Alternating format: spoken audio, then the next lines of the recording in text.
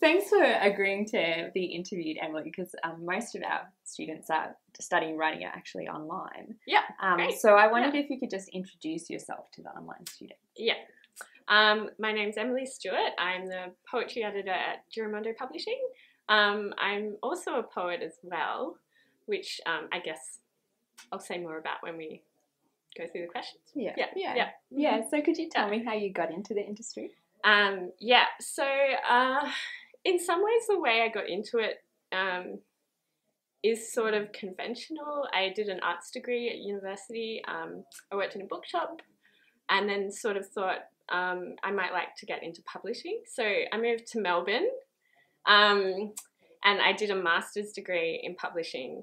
And it sort of wasn't until that point that I could start, I was kind of sending my resume out and not having much luck. But once I was in that master's, somehow that opened up some doors, and I started there as an editorial assistant in an educational publisher, and then have moved up from there.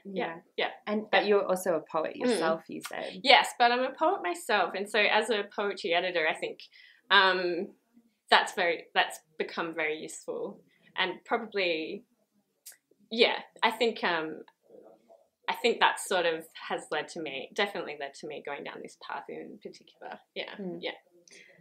And so your day-to-day working life at the moment, what's that like? So my day-to-day life, there's sort of kind of three clusters of things that happen. The first cluster is around what is in production. And so what I mean by that is sort of once an author has written their manuscript and sent it in and it's ready to go, then it's in production, you've got a schedule, you start editing. So the first thing I tend to be doing in the day might be like working on edits or taking in corrections, kind of liaising back and forth with the author. And I tend to do that early on when my brain is feeling the most kind of alive and fresh for that really intense work. And then the second cluster is around books that have gone through production. They're out there in the world, what happens. And so, as an editor, my job doesn't end when I've finished working on the book. It's sort of, I'm very much engaged with the author beyond that.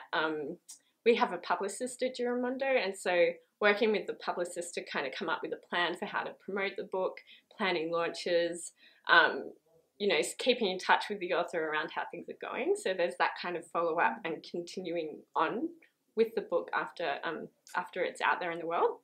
And then the third aspect is around kind of planning, developing, finding writers. And so that part of my job might be going through our submittable and seeing what people have been sending in. It's going to events, reading publications, getting a sense, keeping up with what's going on in industry as well. Yeah. And do you have any advice for students who are wanting to get into writing or editing? Yeah, I think I think the best thing you can do is sort of like nothing beats hands-on experience. And so the best thing you can do for yourself is to, start something of your own that's really small, or get involved in something where you can get that experience. Like when I was at uni, I was the editor of a creative magazine at my university. And so that gave me my first experiences, like being an editor, working with authors, working out how you publish a book, and it's very easy and I think even starting a zine, something like that, where you can publish your own writing, publish your friends' writing, like get your friends together that are interested and make something, and that's the best thing you can do. Build your own community around what you're interested in.